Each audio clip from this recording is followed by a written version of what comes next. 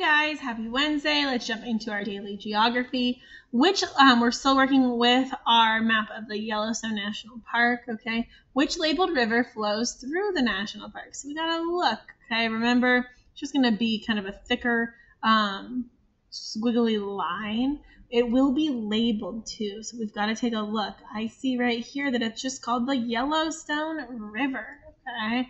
That is the river that flows through. Which point of interest is closest to the north entrance of the park? The first thing we have to do is find that north entrance. It's right here.